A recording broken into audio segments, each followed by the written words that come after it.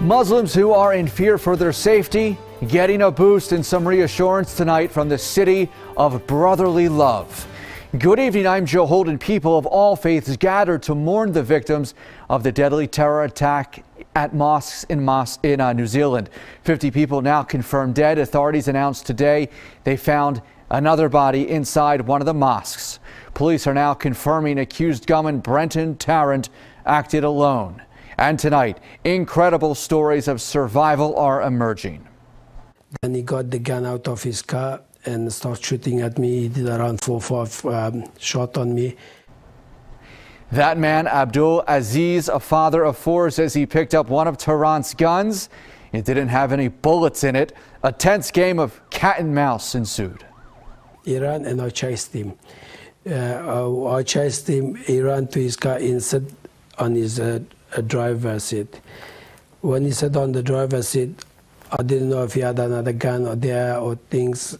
He might get another gun to shoot me. And what I did, and that shotgun I had in my hands, I threw like an arrow on him, and he bust his window, and that way he got shocked.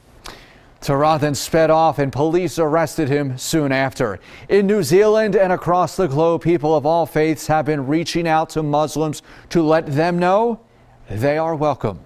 We saw that tonight at Love Park here in Philadelphia. Eyewitness News reporter Chantee Lans was there and has more. Prayers and solidarity expressed with candles and hugs amongst complete strangers filled Love Park. It was very humbling to see all our friends to come out and support us. It meant so much to us. Muslims were joined by Christians and Jews for an interfaith prayer vigil in downtown Philadelphia. All ages and ethnic backgrounds spoke out through signs, sending messages of peace and to mourn the victims of the deadly New Zealand terror attacks. At least 50 people were shot and killed during worship at 2 mosques. This is not acceptable in any shape or form. And that's the reason we all are here. It's a disturbing reality for newly elected Pennsylvania State Rep Movita Johnson-Harrell.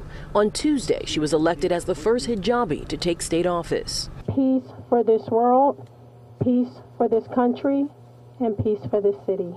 I mean, it feels like you're supported by everyone. You're not alone in America. Many of these stereotypes and everything. To see our commonalities, not to see what separates us, to be there for one another, because we've all experienced this sadly in this world. Philadelphia police officers were also on hand. A religious group of Jewish faith called the Shalom Center also set up a fund to help the victims in New Zealand.